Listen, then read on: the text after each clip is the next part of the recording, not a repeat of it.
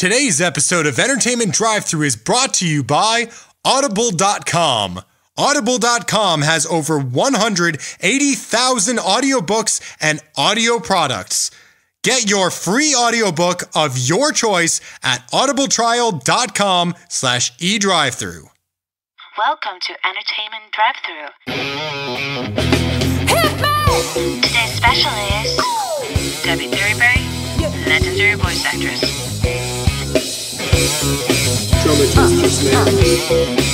Quiet on the set. Ladies and gentlemen, welcome to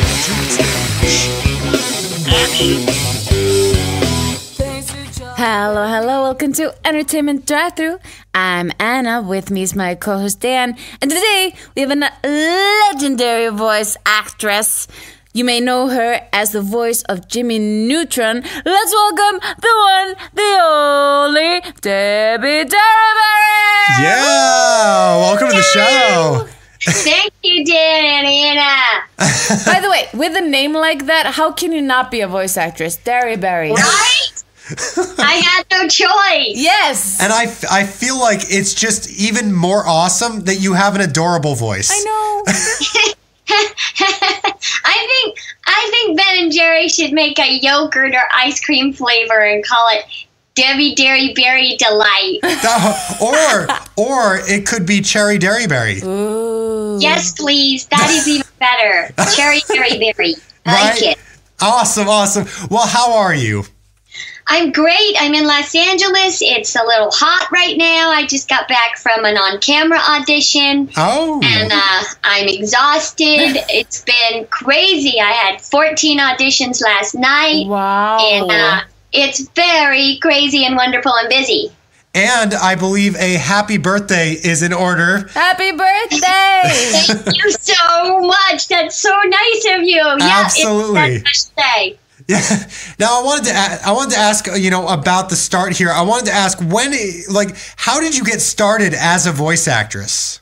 It's the normal story. It's what happens to everybody. I was a pre-med at college, liking country music on the side and singing and writing songs. Mm-hmm. And I decided not to go to medical school, but I decided to move to Nashville, where I ended up doing jingles in a children's voice. Jingles are the singing things. Mm-hmm. Yeah. And I never got hired for a grown-up voice, and then I did stand-in work because I'm like the same size as a 12-year-old boy. And one of the moms said, "Hey, Debbie, you should do cartoon voices." And I didn't even know it was a way of making a living. I've always acted. And so I moved back to Los Angeles and signed with a voice agent and started working right away. Wow. So it's what everybody does, Right. I was going to say that was the exact same answer that Jim Cummings gave us. Yeah, it was like pre-med, of course. singer.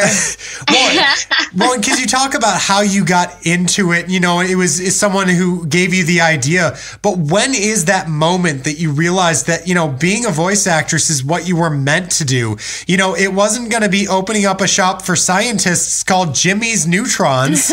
You wanted to be a voice actress.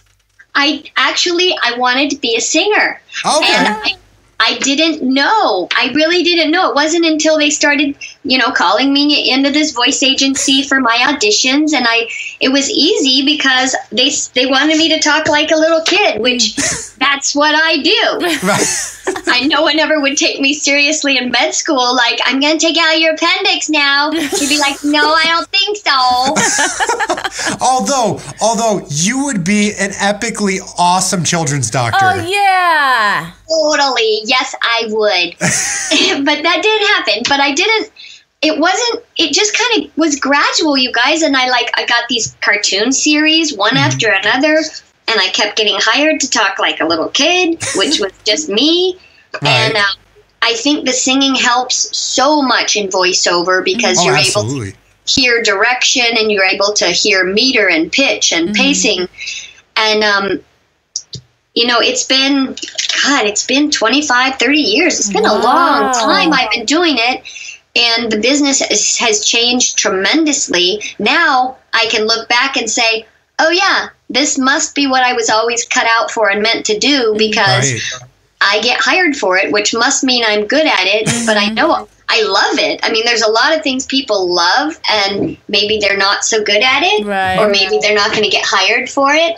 But I think I got really lucky in that all these things aligned themselves, and there I was, and then I got to meet my best friend in the world at the same agency as me, and we've been tight ever since. Nice. Have you know E.G. Daly? Oh, yeah. She's my very bestie, and I met her at the same agency. But, you know, we just, we're all in this together. Me and Tara Strong and E.G. and, you know, Pammy and everybody. It's just this nice, tight-knit Cree Summer or Franks and Greg Griffin. It's just a bunch of us that just do this, and we just love each other. Well, and I love that you brought up the singing aspect of it, because, you know, I was watching, I remember in I Know That Voice, there was a moment where Jess Harnell, who's another legendary voice actor, he was making a really, really awesome point about this. I don't remember exactly what the line was. I think it was, "Hey man, you don't understand." And he was saying, if you're a singer, you pick up on the fact that that's da-da, da-da-da-da-da. And it is such a great point, because, you know, I mean, like, you know, people think that, you know, being able to sing is just important to being a singer, but there's a lot of aspects in acting that make it so great if you're a singer. It's so true, because if you get direction and they want you to say, "Hey man, you don't understand," and you say, "Hey man, you don't understand," Right. completely different. And if you can't follow direction, then you're not going to be like, you know, the kind of voice artists they're going to have back again and again. Exactly. Yeah, so it's true. Oh, I don't know if you can hear that big helicopter. We're in rush hour here in Los Angeles, and there's It's okay. We lived in Hollywood for a long enough time. We're used to helicopters at the weirdest hours. So we're like, Like you'll hear a helicopter at like 1 p.m. and then at 4 a.m. Right, you know when there's a tie-up on the freeway, because all the news helicopters want to come have a look. Right. They just want to have a look. And so they mess up my sessions all the time. Even in like professional studios, I live right in the heart of where I'm 5 minutes from all the recording studios, the big animation studios. Nice. And when you're in those rooms, even the helicopters and airplanes can cut through if they're close enough. There's just no way of getting rid of it. You just have to wait. Airplane break. Nice. Right. And I have to ask a question, because I was looking up on your IMDb page with, you know, a lot of the projects that you worked on, and there are two that actually made me really, really intrigued. Did you actually do stunt work? You know, I was a gymnast for a very long time, 12, 13 years, and I have been scuba diving, advanced scuba diving for about 30 years. And when this job came up to body double, which I had body doubled 12-year-old boys before, as I told you, most of my on-camera work has been body doubling or being little boys on camera. So they needed a body double who was the size of a 12-year-old who could scuba dive to work, to do the boys' stunt work on Free Willy. Right. The whale. So, you know, they scoured the nation, and all they got were these burly short men. And they needed a tiny scuba diver who was a great swimmer, who wasn't afraid of the water, who was an actress, blah, blah. Long story short, they sewed hair on my head because I have very short hair and he had long hair, and they flew me down to Mexico City, and I spent 7 weeks on the back of that whale. Wow. This was way before Blackfish, and way before I was an animal rights advocate, because today I would never have taken that job. I just want to say here and now, so people don't think that, I mean, I do not agree with mammals, whales in captivity, or any animals, actually. Right. Except for my dogs, who are locked in the house right now. So it was an amazing job as a 12-year-old boy, and I don't normally do stunt work, but they did need me to do more than just drowning. I did actually have to run on the pool deck, fall, hit my head, fall in, and submerge. Wow. Because the stunt woman they hired for that trick wasn't as used to the whale in the water as me, and maybe it's hard to go completely still and relax in a whale tank if you haven't done it for a few weeks already. Right. They brought her into their LA, and they're like, "Go ahead, You just jump in the whale tank, pretend you're unconscious and sink. And she's like, I don't think so. So. That's awesome. That's awesome. But at least it's whales, not sharks, you know? So, yep. Well, they are no, that's a dolphin. Okay. What I was when you watch the boy drowning in that movie Free Willy, I know it's an old movie, but if you pause it when he's drowning, he totally has hips. You know what's so funny is I am going to, like after this interview, I am going to watch that movie just so I can see that one part. And it's such a bad part to laugh at, but I'm going to. Yeah, it was fun. And then I did this whole other, 2 years worth of commercials. I don't know if you remember those Duracell battery commercials with the people in plastic, the Puttermans. Okay. They looked like animated people, but it was all us in costume. And I was the little boy. And do you know Constance Zimmer from House of Cards? Yeah. Okay, yeah. Oh, she played my sister, and, we had 5 hours of makeup and I played this 12-year-old boy, and Barry Sonnenfeld, the director, he was like, can you play a little boy believably? And I'm like, yep, guess what? That's what I do. Anyway, it's been a wonderful career playing little boys, girls, on camera, off, dogs, cats. Aliens. Exactly. Aliens. What did they do? All right, well, we're going to take a quick break to listen to a clip from I'm a Chameleon by Debi Derryberry, but we will be right back.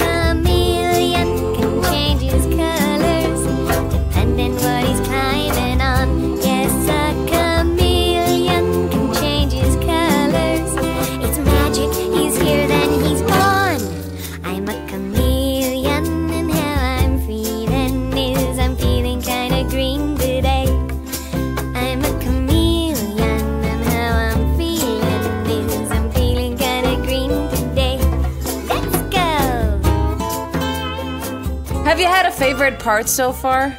I've had a few really favorite ones. Of course, I love Jimmy Neutron. Yeah. That was too much fun. I really I did this series with Howie Mandel called Bobby's World. Yeah. And I played his little girlfriend, Jackie, with the long pigtails. She was like the voice of reason. Oh. That was super, super fun. I love them all so much. I liked Weenie in Oswald the Octopus. I would say when I also sing to preschoolers. I have 3 award-winning preschool albums out, and I was in concert all over the United States at all the Barnes and Nobles with my kids' music, and they'd be like, "And this is Debbie. She was Jimmy Neutron." I'd go up and I'd say yes. And one time I made a really bad mistake. I don't know how old your audience is, but I would be like, yeah, and also on Oswald, I bark for Weenie. Oh, no! That was the name of my character. And then I stopped and I went, wait a minute. That is not what I meant to say. I bark for the dog on the show whose name is Weenie. That is awesome. Well, and I have to ask, actually, because we did, I brought up the fact that you did also play aliens. I have to know how many times did you have to say the claw for Toy Story? The claw, pick me. It was probably, there was 13 of us in the room that day, and it probably was just 4 or 5 minutes worth of us watching that scene, saying whatever it was we said. And when you're looping a film, when you're doing these additional voices on films, you never know what is going to get kept and what's going to become famous and what's not. On Wreck-It Ralph, that was so much fun doing all those people in the apartments and the candy canes and the grandstands. But, doing all these Pixar films, you never know what's going to hit and what's going to stick. And 10 years later, here are people bringing me T-shirts at conventions for the Meep Meeps, and say it, the cloud, big me.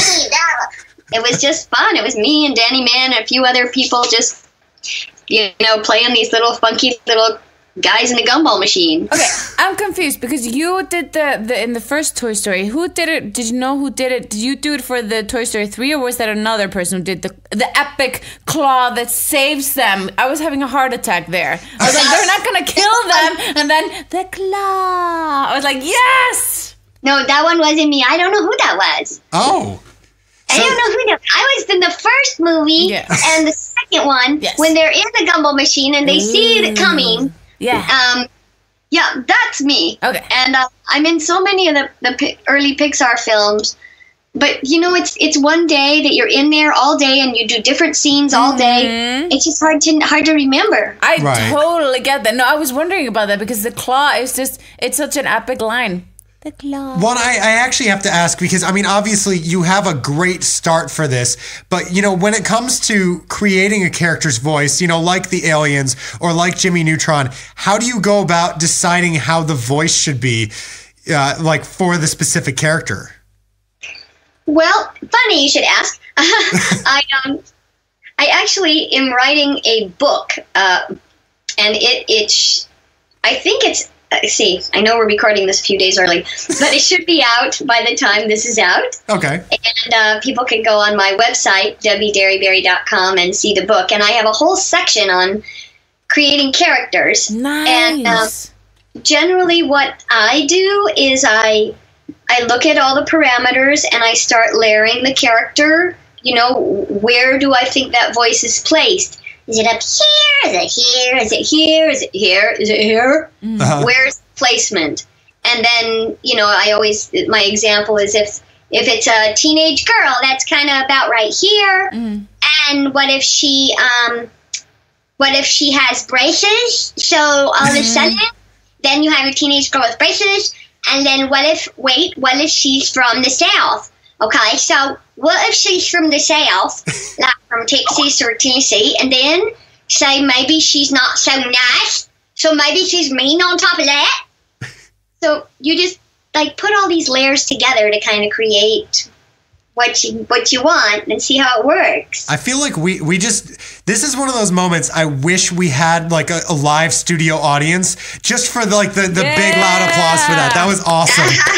It's like when I think it's Kath Soucie who like goes through like the different age groups when she's explaining like how big like the equipment is for like, you know, little girls to, you know, bigger girls and all that stuff. And I have to ask though, because you kind of went through a little bit of this. And this is actually a first-time question on this show. I just thought of this now. I can't believe I'm just now thinking of it. What is your opinion on stereotypes when it comes to creating the characters?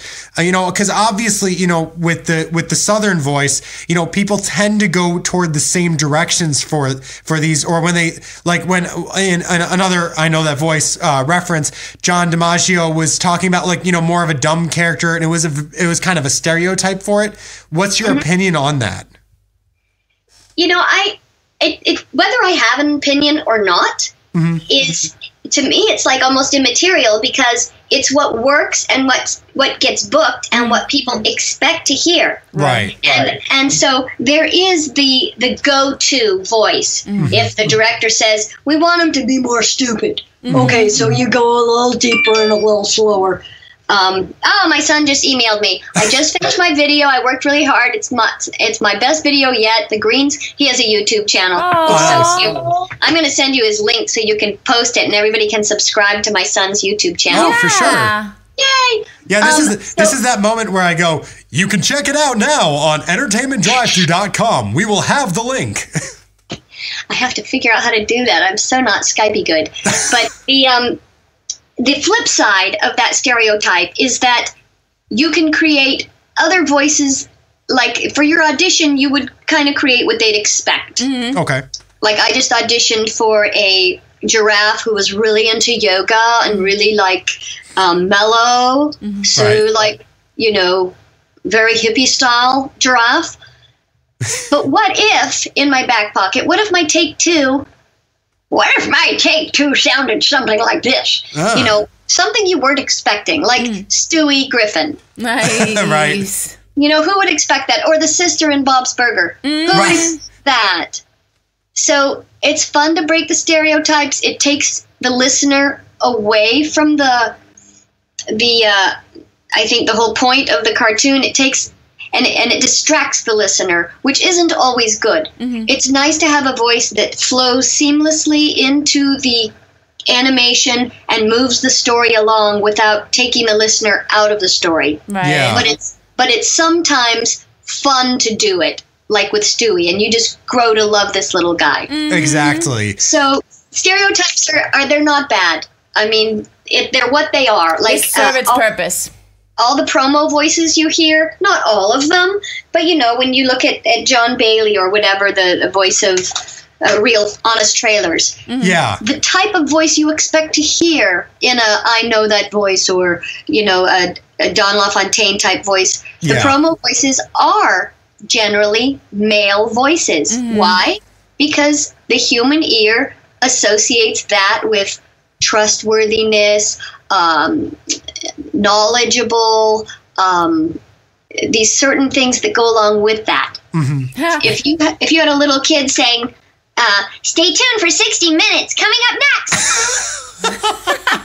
like it just doesn't jive, I love that you point that out, because in one of the stand-up that an Icelander had, they were like, there's a reason why the captain starts speaking and says like, this is the captain speaking, blah, blah, blah, blah, blah, and not like a steward is like, hello, this is the captain speaking. I'm laughing so hard though, because now I want to take that clip of you saying, and you're listening to 60 Minutes, and actually put it on like a 60 Minutes video. That would be funny. Do it. Put it on YouTube. Link me to it. Go to my channel. Oh, I'm definitely going to. But now I wanted to move on here. I wanted to ask though about challenges. What has been one of the biggest challenges for you as a voice actress? I think recently, in the past 4 to 5 years, the challenges have been twofold. One is that celebrity A-list on-camera talent have taken all the feature roles, Right. all the principal roles. So there are no more principal roles available, pretty much, for us rank and file voice actors. So that is one problem, because there's less jobs. Yeah. And the second problem or issue is that because everybody can record from their house and audition from, I could go move to Timbuktu and audition just the same there. Right. So my competition pool has grown from Hollywood to the world. So whereas I may have competed with 20 to 300 people for a job, now I'm competing with 2,000 to 10,000 people for a job. Wow. Yeah. Well, I think that's the thing is, like ever since technology has gotten to this point where everyone is able to do stuff, I feel like there's been that huge debate as to is technology to blame for, crappy music? Is it to blame for, like actors that you don't think should have gotten the role, getting the role? And I'm not going to lie, I think the one thing that has actually made a huge, huge effect, if not the biggest effect on everything in the entertainment industry, is the sheer numbers of people that are able to get out there. I mean, I think it's wonderful. I think it's great that everyone has that opportunity, but at the same time, it's a huge, huge, disadvantage for everyone, because there's so many people trying to do it, and it's making it harder for everyone. Yeah, but there is the fact that remains that the cream of the crop does still rise to the top. The cream still rises to the top. For example, I was doing I was auditioning for a Honda commercial at Christmas. Okay. And they wanted little Fisher-Price characters. Okay. And so everybody in town auditioned. Who knows, all over the world, but they auditioned. But at the actual session, who was there? Voice Who actors. gets it? Me, Tara, Strong, Tom Kinney, SpongeBob, James Arnold Taylor. Right. The same people that do it all the time are the ones that were selected by this company that doesn't know a voice actor from an on-camera actor. But that just showed me that, yes, that there still is the skill level that it takes to compete, even though our competition pool is huger. And on a good note, for people who, aren't already established, if they're really good, there's an opportunity for people to come in. It's not a closed business. Oh, yeah. That's good. Well, one of the things that I love about talking to voice actors and listening to interviews with voice actors is, this is something that it just astounds me. And it seems like it's almost specific to voice acting is, everyone seems to be so humble about competition. I've talked to voice actors that will say, oh, whenever, someone gets the job instead of me, I congratulate them. Like, it seems to be like I think it was James Arnold Taylor that was saying something like, this is the only industry, or like it's the only part of the industry where someone will steal a role from you that you've had for decades. And then instead of getting mad, you'll say, you know what? Congratulations. If there's any way I can help you develop this character to be the best it can be, let me know. I'd be happy to help. No, James is too nice. I would have punched him in the face. I think that voice actors are very humble. One reason is because you're so easily replaceable. Yeah. Really, there are probably people out there who can talk like Debi Derryberry. I bet you there are. Or people who think they can anyway. But when I hear an audition, when I see an audition come through, or I hear a voice sample and they want to sound alike, I want the job, but if I know who could do a better job, I will put them in touch. Right. I will say, you know what, here's this job, guess what, it is so up your alley. I do that like almost every day. Wow. I forward auditions to people that I'm like, this has your name all over it. And I feel like that would never happen in on-camera auditions. No, it wouldn't. Like, it really wouldn't. Different beast. That's just, it's different. Right. Yeah, voice actors we remain humble. Right. Well, and that's one of the reasons we love talking to you. Yes. And Thank you. speaking of being humble and things that are challenging, we actually have a new challenge for you today. What's that? Because we are up to our segment, The Question of the Day. Today's episode of Entertainment Drive-thru is brought to you by Audible.com. Audible.com is offering listeners a free audiobook of your choice and a free 30-day trial membership. Just go to audibletrial.com/edrivethru and choose from over 180,000 audio programs. Download a title free and start listening. It's just that easy. Go to audibletrial.com/edrivethru. That's audibletrial.com/edrivethru and get started today.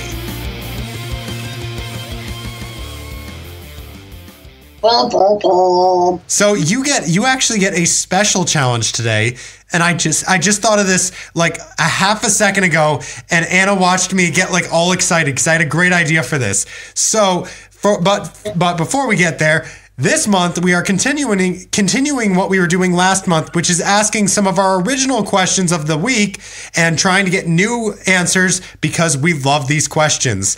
So your question, and you have a special way of doing this. Instead of coming up with a funny answer, I want you to come up with the most adorable answer in the most adorable voice that you can think of. The question is, sweet dreams are made of what?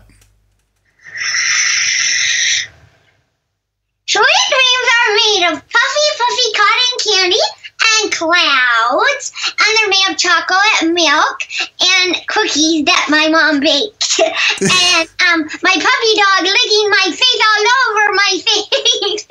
That's what. Yes! I am so glad I thought of that. My God, you should have seen like Dan's face. He lit all up. It was so awesome. You know those moments where you have like that thought of like, we should totally make an alien and have them go, the claw. That was that moment. Also, it's not just that. When I heard you talk like that, it's just like, think of you had a really bad day, but then you hear this voice and it just brings a smile to your face. Doesn't matter how crappy of a day it is. That's what I think is like a good voice. Well, it's like, you know what I'm going to do is so I'm taking that one clip and I'm putting it over 60 minutes. Now I'm going to take this one and I'm actually going to play a little bit of 60 minutes and then have it say, We will be right back after these messages. Sweet dreams are made of. I love it. You must send it to me and tag me. Oh, absolutely. Dan, can it be like with Donald Trump just muted and then just have sweet dreams are made of? Yeah, we'll have Donald Trump like on video, but your voice over him. So everyone will be like, not as bad. Okay, now it's okay. But anyway, well, getting back to our interview now that we've had our fun, but I wanted to ask, and actually this is fun. We get to get hopefully 2 voices in a row here, but actually in the voice of Jimmy Neutron, I would like to ask for your favorite bit of advice that you would recommend to people just getting started. Alrighty, thinking, brain blast. Okay. The best bit of information I have for people getting started in voiceover is that you should definitely take lots of acting classes and other classes and be a technological wizard so you can set up your computer system at home and record. That's about all. Goddard, quit pooping aluminum cans. My dad's calling. God blast. Oh, that was awesome. We have to put tons of applauses in her interview. You do realize I like how it makes every time we interview a voice actor and I ask them to do this part in a voice, it always makes it so much better of advice. Mm-hmm. But I think but getting to that actual advice, I think that's really good, and I like the idea of recording a lot of stuff because one thing about voice acting is you can recite stuff over and over again, but you don't necessarily hear how you actually sound. And it's good to hear it recorded. So different, my God. And I can imagine you know that as a voice actress, but you also know that as a singer. You sing something and then you hear yourself and you're like, that's my voice. Well, also the business is done from home now. I audition everything except for just a very few jobs. I audition from my home studio. Oh, so you have to be really up on how to work it and how to edit it and how to send it and when is the best time to record when the airplanes aren't going over. Right, anyway, it's the business has changed and you have to be up to speed on your technology. I think half of the classes that I teach, I spend a great deal of time helping people getting the software they need and the foam that they need, the studio setup, the mic. It's a whole other part of the business that you have to be good at now. And does that come in your book? Yes, it does. Promo moment. I had to ask. It will be ready. And hopefully people can go to my website, DebiDerryberry.com. It's spelled DebiDerryberry.com. They can follow me on Twitter at Debi Derryberry. They can subscribe to my YouTube channel, Debi Derryberry. And my Vine, they can subscribe there too through Twitter. Well, I'm all over the place, dang it. Well, I was actually going to ask, because we were talking about recording. What equipment do you use, and what software do you use? Well, when I travel and when I recommend to other people, I really like Twisted Wave. Audacity is also good, but I use something called Sound Studio 2 at home on my Mac, and my mic is a Rode microphone. But for people who are just, starting out or have their home studio they just need a USB, I think that the Blue Yeti is a great mic. Nice. I think the Shure 42 is also a good mic. For travel purposes, I use an Apogee just because it's so tiny. I think all the mics are pretty good if your voice tends to one end or the other. If it's terribly deep or terribly high, you may find variations in the mics and one that works better for you. But if you're mid-range, all of these should work. It's also nice when you get going to have some sort of a mix box, some kind of interface where you can control your gain a little easier. I prefer a external mouse as opposed to a, the little finger pad.